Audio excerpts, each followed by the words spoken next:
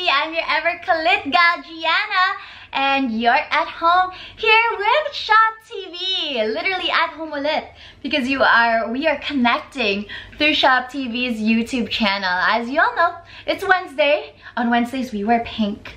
It's a Wednesday, it's the middle of the week, it's Hump Day Wednesday, and it's already day 51 of the enhanced community quarantine imposed by the government. You know what? That's something we can celebrate because surviving 51 days in this very difficult situation is something that you should applaud yourself for. You were able to get through it. We will get through anything with all of this strength and this willpower that we have, and we have each other too, virtually, right? You can hold my hand virtually. So yes, we will be joining you for day 51 of this enhanced community quarantine. Alam kong bored na kayo, kaya naman magkwentuhan muna tayo today. Kung mag-isa kayo sa bahay, okay lang. You got a friend in me, right? Today, I won't be reviewing any product or recommending things to do, but I'll actually be sharing my personal story as a beauty queen in time of the pandemic. That's why may crown ako. Hindi lang to for fun, guys. Dahil may topic tayo today, but I'll take it off my head because it's a little bit heavy. Yun nga, during this time, I think it'll be interesting that I get to share my story as a beauty queen in the pandemic because the pageant industry is approaching these national pageants very differently than they would during normal day. And that's a little bit of what we'll be talking about today. So, I'm actually the Mandaluyong representative for Miss Philippines Earth 2020, and my pageant's gonna be on May 24. Love to see you there. Virtually. They will be doing it virtually just to keep everyone safe in time of this coronavirus pandemic. But I'll start off with my story and how I started to just really get into pageantry. Naalala ko in the early 2000s, I was watching Miss Universe with my family and Miss Canada won. I thought she was just so beautiful, she was so eloquent. At that time, I was living in Canada and her parents were first-generation immigrants as well. So that was something that I could personally relate to, and I thought that was absolutely amazing that she was able to share her story with this platform. And even though I admired her so much, I never thought that I could be like her. I always grew up a complete tomboy. Still am. I love sports. I love wearing sneakers. Kung alam to ng Shop TV staff, pag pumunta ako sa Shop TV, I'm just wearing rubber shoes and sweatpants. Tapos nagbibihis na ako, parang medyo girly on screen. But I'm just really chill. I'm just like I chill as a person. I love adventure. I didn't think I would ever have the poise to become a beauty queen. However, I did get into the entertainment industry at the age of 18, and that's when I started to meet a lot of beauty queens here in the Philippines because a lot of them were getting into hosting to really develop their speaking skills, which has just become this huge aspect of being a beauty queen as well. And when I mean speaking skills, a lot of people underestimate that beauty queens can speak, kala nila hanggang ganda lang. But right now, pageantry is really evolving to girls who are able to express themselves through their platform. And that's what fueled me to pursue this path. As I mentioned before, never thought I could be a beauty queen. I tried out for a training camp kasi dito sa Pilipinas, if you want to join a pageant, may mga training camps yan. I tried out for one twice, didn't get in. And after that, I was like, I don't have the face for pageantry. Maybe I don't have the personality for pageantry. I don't have the body for pageantry. So many things made me insecure because of that rejection. But I had a few people believe in me and saying that, you know what, pageantry is shifting, and even if you think you don't have the face, the body, the personality for it, you have the voice for it. You have the passion for it. And that's what fueled me to join my first national pageant, which was Miss World Philippines 2018. I always say this, but joining pageants is probably one of the most difficult things I've ever encountered in life. Imagine joining Miss World Philippines 2018 against these 39 other girls who have already been doing pageants for a very long time. So that was one of my biggest challenges, is their experience, and that experience turned out for them to just be more sure of themselves. And ako naman, because of all these comparisons from different pageant blogs, pageant fans, non-pageant fans, all of these comparisons really made me second guess myself. I even remembered na on my Instagram, someone said, I don't even know why you joined, you're not gonna win, you're not even that pretty.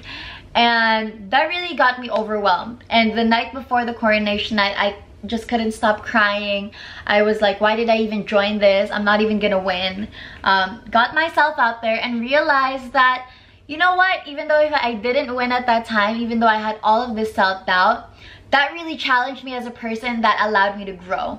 I had to reassure myself of what I've accomplished. I had to reassure myself of my own strengths and weaknesses, and that's one of the biggest things that really strengthened me. And that's one of the biggest lessons I got from pageantry, is just reassuring myself of what I can do. So a few months later, after that, few months lang ha, sabi ko, okay, I'm never gonna join a pageant before, just because it's just so difficult. A few months later, I actually joined one of the biggest city pageants in the Philippines, which was Miss Mandaluyong 2019. And one of the things that reassured me in Miss Mandaluyong is that they said they really want a strong Mandaleño, somebody who can really talk about the city, talk about the platforms and the messages that the city wants to portray. So that's why I joined it. I was a lot more at ease just because I was sure of myself, stopped comparing myself to other girls. I was like, I'm just gonna not put pressure on myself to win and just have fun with this. And eventually I got first runner-up, which is where this crown is from. And I had so many fun projects with Miss Mandaluyong. I was able to be on floats for their parade. I was able to be there for their events during May, which is one of their busiest months. So that was super duper fun. Right now, as I've mentioned, I am the Mandaluyong representative for Miss Philippines Earth 2020, which has been both a challenge but has been a lot of fun as well, because my creativity has been challenged. And yun nga, my platform for this one is natural disaster risk reduction through education.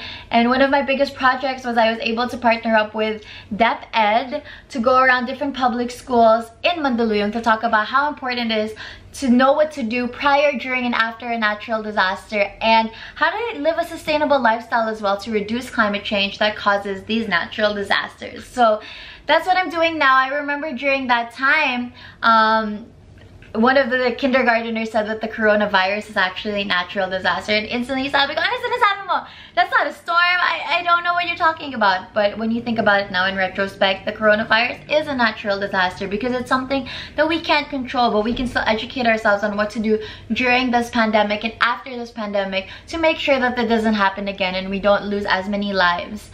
And that's a little bit now of what I'll be talking about, some drawbacks I faced because of the pandemic. Well, first of all, our pageant was supposed to be on May 15.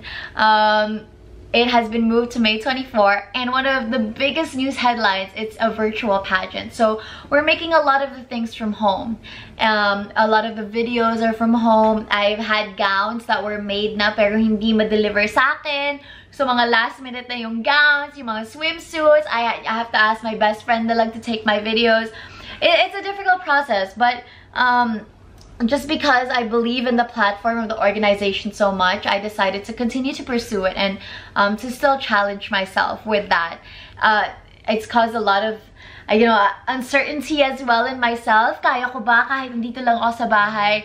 But you just have to, reassure yourself na kayang-kaya mo nga. So I'm still pursuing it, and I'm actually having a lot of fun with creating the content for it. I think the purpose of pageants during this time, some people may think it's not relevant, but we have to remind ourselves that these candidates are representing a city, a barangay, a province, and because of that, they're the voice of that province. So they want to be heard. For Mandaluyong, we want to tell people that, we're doing mass testing now, and it's putting our city in a better direction. And maybe other people can also be influenced from that. We're the first city to distribute goods in eco bags, and maybe other cities can follow the same suit as well. And because of that, my local government is very busy, but because I'm the representative of them, I'm encouraged even more now, knowing that my voice is so much more important at this time, because nga, I am the voice of that city. So some of the things that I've done during these past few months, especially being in the enhanced community quarantine, is not only posting on my social media about how important it is to stay at home and flatten the curve as much as possible, but I've been trying to help out with some non-governmental organizations as well. One of the biggest ones is Protect the Frontline, and they connect you directly to beneficiaries so you know where your donations are going. And that's so important kasi minsan ayaw natin mag-donate dahil hindi natin alam kung saan mapupunta. But what Protect the Frontline does is they connect you directly to the frontliner para maka-donate ka nga ng either meals or PPEs. And I've been able to do that. I've been able to work with the National Center for Mental Health and Mandaluyong Medical Center. With that as well, I've been able to help out with I've been able to help out with You Happy Events, who is distributing hygiene kits to kids from marginalized community. Young Focus PH, they are providing sacks of rice to the marginalized communities in Tondo, Manila, and Zero Hunger Philippines, which is providing meals naman for more than 10,000 families in Luzon, and that's a youth-led group. So they're absolutely inspiring. As much as possible, I'm trying to get the word out for them and trying to connect to frontliners as well to see how much more I can help as a Mandaleño. And I think, you know what, even if you feel na wala kayong mabibigay at this time, you can still help out. You can just stay at home, stay sanitized, and be smart with your decisions. So the biggest takeaway from this is that honestly, you don't need to be a beauty queen to move with a purpose. There are so many ways to show your empathy towards our Filipino brothers and sisters. You can send encouraging messages to your loved ones. Tell them that you miss them. Just make sure that they're okay, because our mental health during this time is just as important as our physical health. And I hope that, you know, these past 10 minutes have inspired you and that you can be a beauty queen even without the crown. Anybody can be a beauty queen as long as your aim is to inspire and to show and pursue your passions. That's it for our short story time for today. I wish I could talk with you guys so much more, but I will be catching you again here on the YouTube page of Shop TV Philippines. I hope you guys learned something from my journey. Please continue to support us at Shop TV PH for our Facebook and Instagram. You can shop on our website www.shoptv.com.ph. We have so many new items there you can check out. Again, this has been Gianna, and I hope to see you on the next YouTube vlog. Bye guys! Mwah!